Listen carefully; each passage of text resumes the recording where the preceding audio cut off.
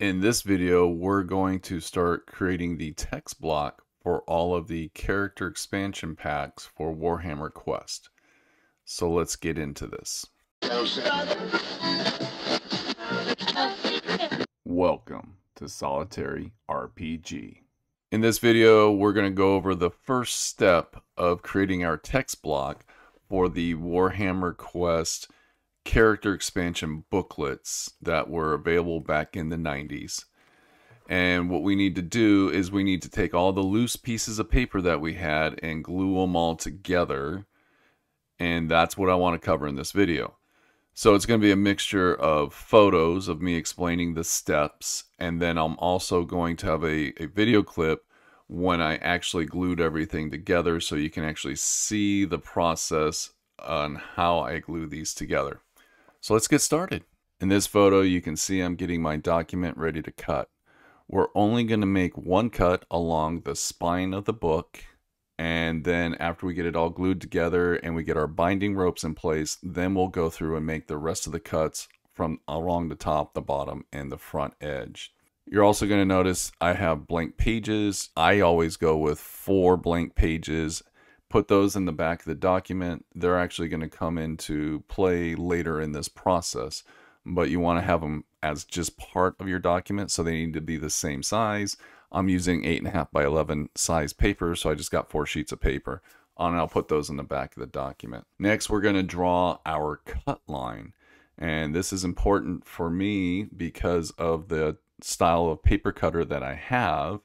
I have to have some sort of a reference line to look at when I get it all set up. But my cut line is going to be about 1/8 of an inch outside of the image of the document.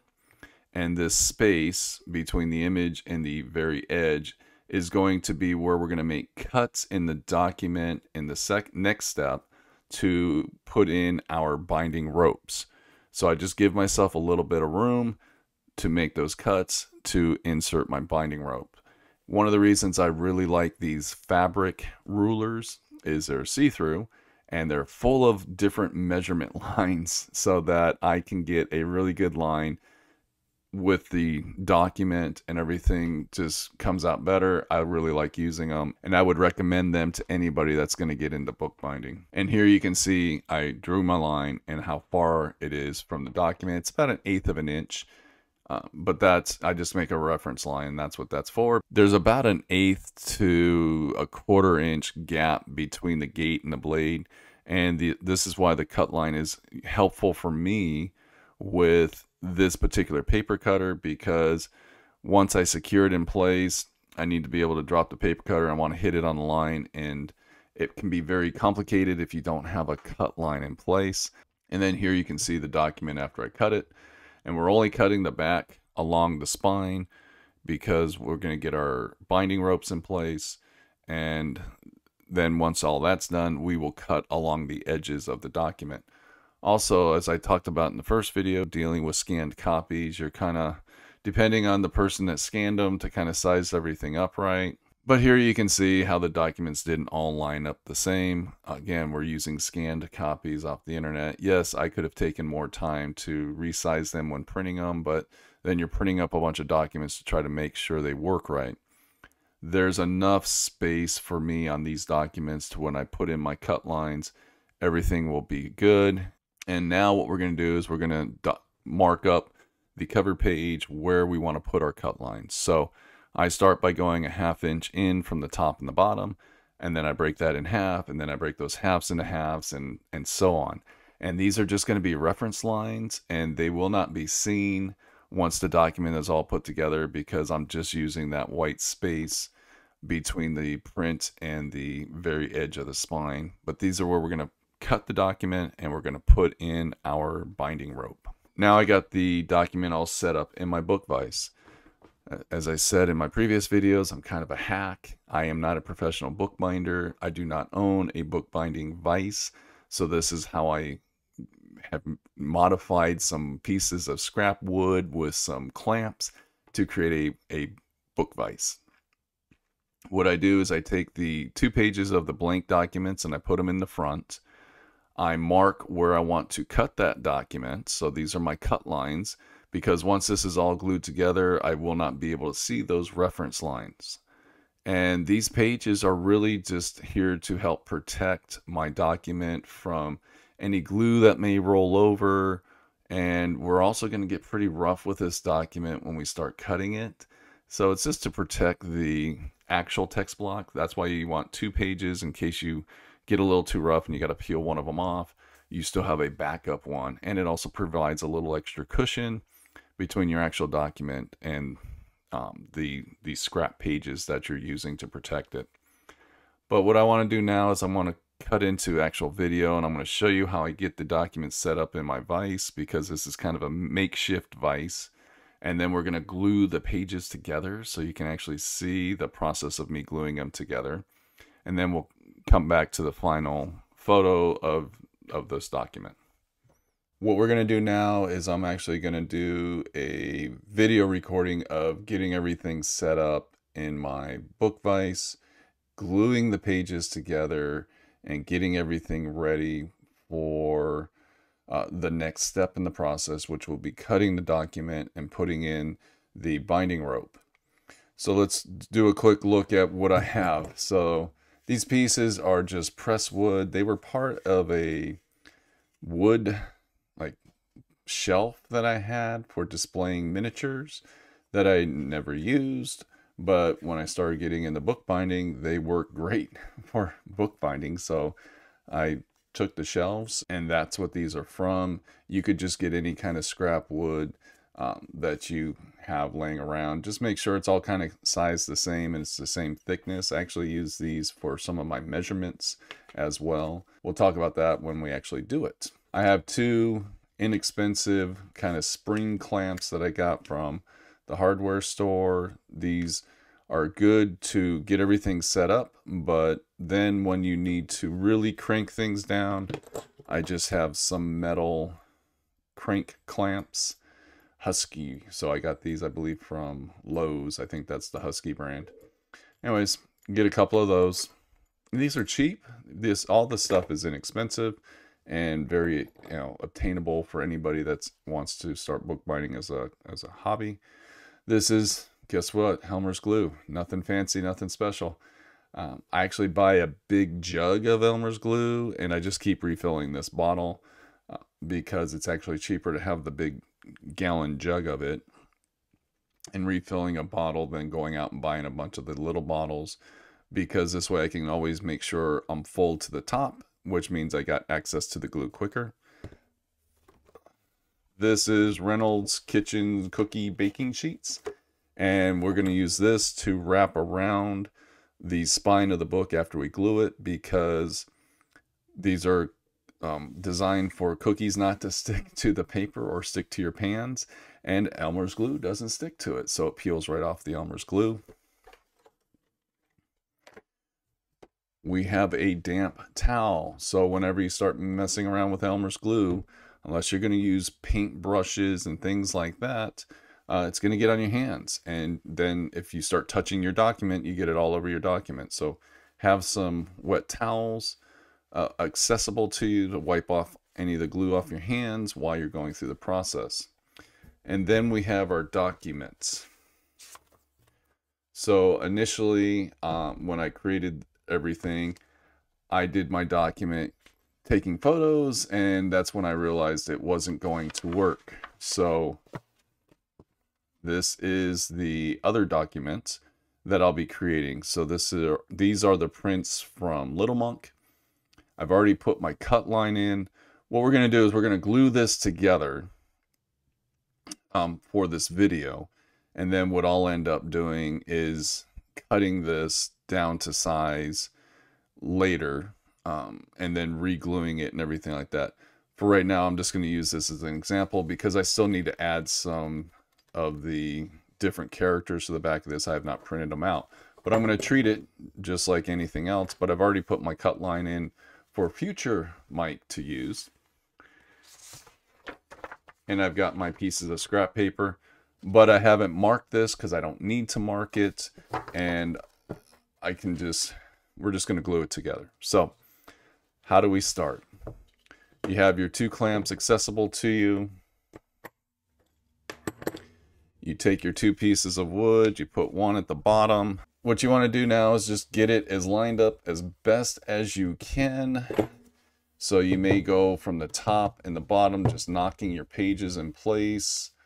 And then once you feel you have it done right, now if it's not perfectly straight, you're okay, because we're still going to cut it. And this is why we cut the top, bottom, and the front edge after we glue it together. Because if we're not lined up perfectly, when we cut it, we will be.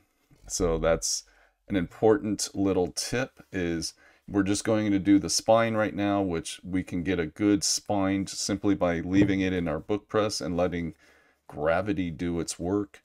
And then I'll take my lighter clamps to just kind of secure it, so that way I can check everything out, make sure everything is good, double check, triple check, just make sure everything is good. And then once you've got it where you're happy, like you got your back, everything's nice and smooth and straight, as best I can do. Like this is a makeshift book vise, so it's not perfect. And then what we need to do is we need to crank on the actual metal clamps. And the reason we're doing these metal clamps is we're going to be putting a lot of stress on this document as we glue it together. And what we want to make sure we don't do is slide the pages out of our book vise, out of the vise that we've created. I've tried before just using these cheaper spring clamps, and when I start twisting my book back and forth, the pages all shifted. So that's when I started using it. Only took me 1 or 2 times before I'm like, I just need to clamp it better. Went out and got these little metal clamps and everything's fine. So what we need to do now is glue this all together. So get your Elmer's glue, open the top first. Make sure you have your Elmer's glue open and that it's breathing. So sometimes Elmer's glue will get clogged up, and nothing worse than when you go to use it and you've got your book all spread out and ready for gluing and your glue cap is clogged. So just make sure it's breathing, and all you gotta do is get that gross little sound. Get a little bit, make sure you got your towel ready, and then get your parchment paper ready. And the reason I like using these boxed ones is they're folded, so it's real easy to just put them over your book and protect the pages with the glue and everything like that. Also, you're going to use these a lot in bookbinding because these will absorb some of the moisture, and you're going to go through them quite often. So you might want to buy a box of them and just have them around for yourself. You can always try to, if you have them in your kitchen, use the ones you have in your kitchen, but then when you want to cook cookies or bake cookies or anything, you won't have any. So you might want to buy a box just for bookbinding. So here you can see I'm pushing my document over. I'm fanning the pages out. And what we're going to do is we're going to put Elmer's glue on. We're going to work it in. And what this is doing is just giving me a little bit of the actual document to get glue on so that the pages stick together better. I've seen a lot of videos where they just have the document up like this and they're just gluing on the surface. Well, that glue's not really getting into the actual pages themselves. So what you want to do is you want to fan it out like this so that you got a little bit of that edge to glue on, and then just put your glue down. I do this with my fingers. Some people use paint brushes and stuff. I don't. I just use my fingers. I let it, that's just how I do it. But you want to put a lot down so that you can kind of get it all spread in there, work it in, kind of go back and forth. You can go along the edge like this, but also make sure you're going to side like this. So you're really working that glue into the pages. Make sure everything gets good and covered. You can wipe into it with a little bit of your damp cloth to get a little bit more moisture in there. I can see spots that didn't get any glue. It's okay to use glue. You know, don't be afraid. This is all part of the process. And just make sure you get a good amount of glue in there and everything's worked in. And then guess what? We flip it around and we do the other side. Now look how messy that got. Now when I go on my clamp side, obviously my clamps get in the way, so I don't get as much of a fan, but that's okay. All we want to do is work it into the pages and get glue on everything we possibly can. And then once we're done, we're just going to push it upright. Let me move my microphone out of my way. And this is why you want those little pages on the front and the back, because glue got all over the sides. It's all over my hands, even though I'm cleaning my hands as I go. But look, that's all glued now. We can wipe off some of that excess. I can feel how straight it is. It feels like an actual paperback. So we're good there. So now what we need to do is we want to protect this document and get it kind of in a press or in the book vise again. So you take your parchment paper. I'm just going to fold it in half. I'm going to set it on the top here. I'm going to take my other two pieces of wood. I'm going to just put them in as best I can. This doesn't need to be perfect. And then I just switch my clamps.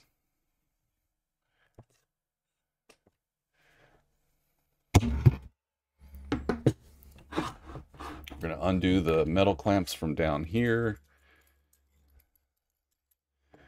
And we're going to go up here with them.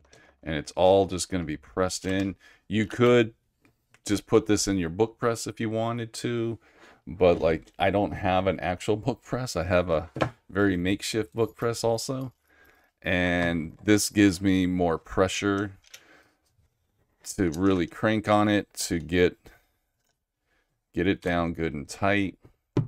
I have a couple extras of these. I could put more on if I wanted to, but I don't need to. I've got these little side clamps, and then these will just sit off, and then this is my document. And now what I'll do is I'll just set this off to the side and I'll let it dry. And I'll let it dry for 24 hours, and then I'll come back to it to cut in the document to put in the binding rope. So we'll go back into the pictures to wrap up this video. And then after everything is glued together, what I'm going to do is I'm just going to set this on my table and let it dry for 24 hours. You really want to make sure you let it dry for a good long time. That way that glue hardens up, because the next step is going to be really getting rough with the document and cutting into it. And you don't want that glue to be soft. So just let it dry for 24 hours. Also, once I've let it dry for the 24 hours, I'm going to put it back into my book press to get all the air out from in between the pages. As you can see, the pages are kind of fanned out, and that's not good. So once you're done, once it's dried, you just put it back in your book press, let it sit in your book press for a little while just to get that air out before you start cutting the pages. But that will all be in the next video. So thank you for watching and have a great day.